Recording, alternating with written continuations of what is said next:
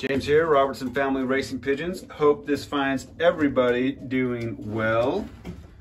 One question that I always get from new pigeon fanciers and family members alike is, why are there close-up pictures of the pigeon's eyes? Why all the emphasis on eyes in racing pigeons? In no other animal sport, at least that I'm aware of, is the quality of the animal assessed in part by features of the eye. So what's all the buzz about racing pigeon eyes? Can a racing pigeon fancier determine the quality of a pigeon either as a racer or a breeder based on features of the eye? And what exactly are fanciers who emphasize Eyesign even looking for? So that's what we're going to talk about in today's video. And for this special occasion, I'm wearing a pigeon shirt. Okay, and full disclaimer, I am not an Eyesign expert or an Eyesign guru. The purpose of this video is not meant to be a pro or con Eyesign, but rather just talk about it and explain what it is so that people who are new in the sport can be familiar with it. All right. We're going to start by talking about basic bird eye anatomy. What are we even looking at when we're looking at various aspects of their eye? Then we're going to talk about Eyesign.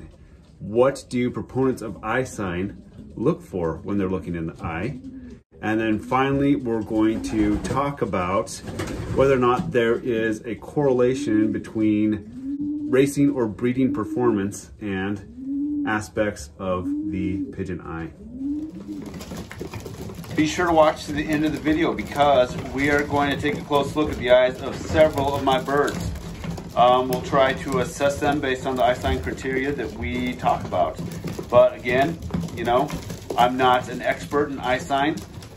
So I want your help. Put in the comments which bird eyes you think are best and why. Or you could put in the comments which birds you would pair up based on their eyes alone, if that's something you do. We're gonna have fun with this. So stick with me here.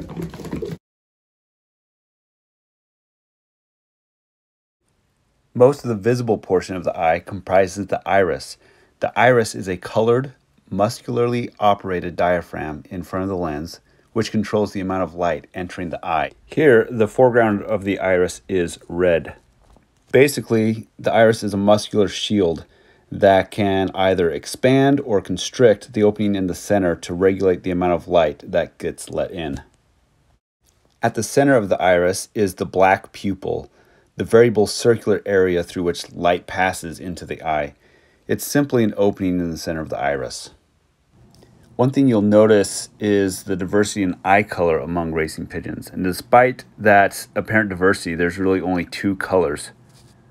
The background of the iris is typically colored through pigmentation in various hues of either orange, as shown in this eye, or white, as shown here. The white is also called pearl. Orange is the wild type condition and is dominant, whereas pearl is recessive. The foreground of the iris is colored various shades of red. The pigments in the eye are opaque and help prevent light from passing through the iris. An absence of pigmentation in the iris is caused by the piebald gene, also known as the pie gene, and results in a phenotype referred to as the bull eye, as shown here. As one might expect, this phenotype is common in white birds since the pie gene causes a lack of pigmentation wherever it is expressed, be that in the eye or on the body, resulting in white feathers.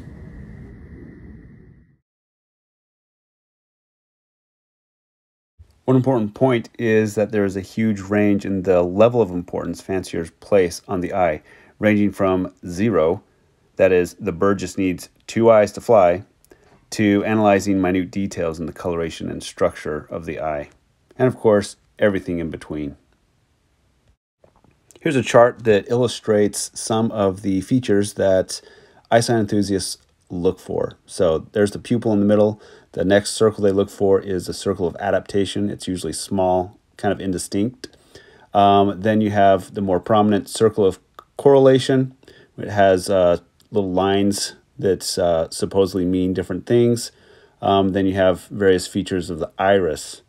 We're going to talk about each one of these. Okay, let's start with the pupil. One thing people look for is good reflex action when light hits the pupil. So the iris constricts around the pupil to limit light, giving the appearance that the pupil is constricting or getting smaller. A small pupil is considered important to many breeders, whether or not they place emphasis on other aspects of Eyesign.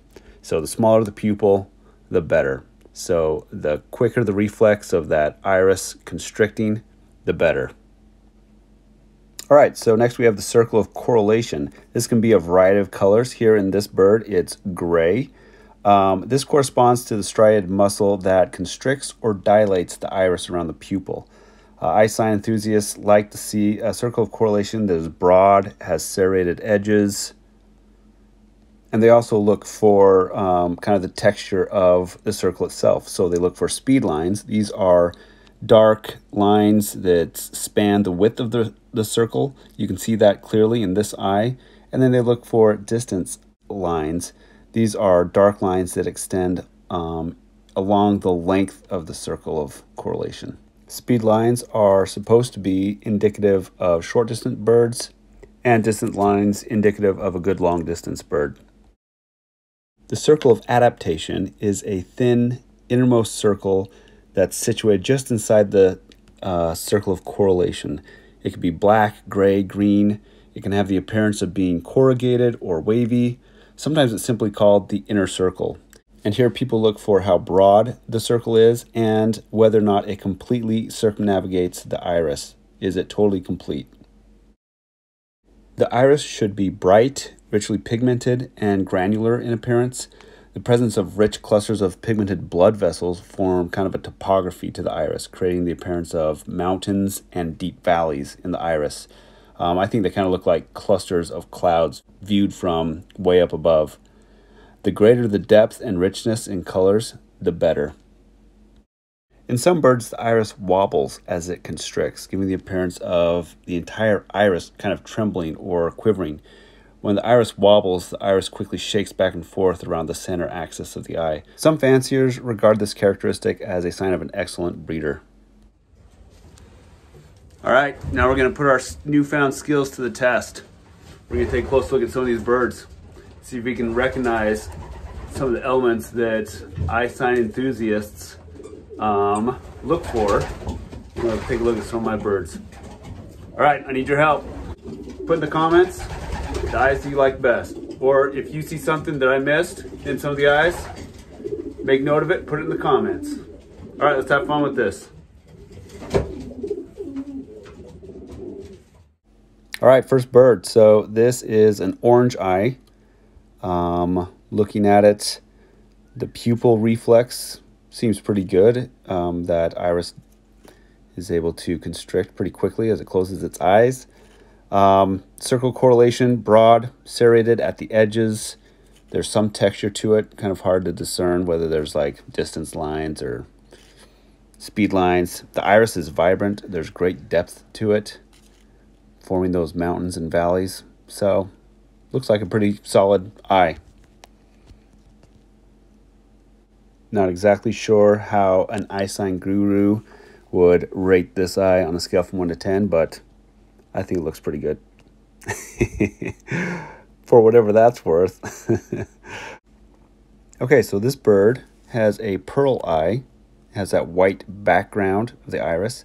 You can see some wobble going on in the iris as the iris constricts, showing that reflex of the pupil, so that's good. The circle of correlation is broad and also has some texture. Looks like some speed lines there, especially around the 4 o'clock position. Can't really discern the circle of adaptation. That's not necessarily saying it's absent, but can't see it here. Yeah, overall, good eye. Okay, so this is an orange eye, and the background color of the iris is pretty much covered up by the rich red clusters of blood vessels. The circle of correlation is strong. It looks like it's packed with speed lines. I think people would probably prefer to see a little more constriction in the iris, making the pupil constrict a little bit more. What do you guys think? Let me know in the comments. Here we have another pearl eye. You can see that pretty clearly. I would say the strength of this eye would be, given those criteria that we discussed, it's got wobble. You can see the wobble going on. It does kind of have a granular appearance in the iris. The circle of correlation is a little bit smaller, not quite as broad as you might see in other birds. It does have a circle of adaptation, but it's kind of difficult to see in this video. But let me know what you think of this eye. Here's an interesting eye. I'm not sure how an Eyesign guru would rate this, but here we got kind of a little bit weaker circle of correlation, but the wobble is strong. You can see that. But if you look closely, you can also see that the circle of adaptation is totally complete. It's just that faint little circle lining the inside of the circle of correlation. You can see good pupil reflex as the iris constricts tightly around the pupil. The iris has a very granular appearance to it. You don't have as many deep valleys and mountains in it, but what are you guys' thoughts on this one? Let me know. Okay, whether you're an Eyesign expert or not, or whether you just like to look at eyes like me, I don't care who you are. This eye is beautiful. Look at that. Such rich colors, a lot of texture in the iris with mountains and deep valleys. The circle of correlation also has texture. It's broad. Looks like it has what would be considered a distance line at 2 or 3 o'clock. I don't know. I'm assuming that's what that is. Just a beautiful eye. It's got the wobble. It does also have circle of adaptation. It's thin, but it is there. Difficult to see here, but yeah, just a beautiful eye. Like this one a lot. Okay, here we have a bull eye. This is a splash or a pied bird. The circle of adaptation is apparent there surrounding the pupil. One thing that's cool about this eye is it is a split bull eye. So up there around 11 and 12 o'clock, you can see there is some pigmentation in the tissues of the iris. Again, there's some wobble going on there.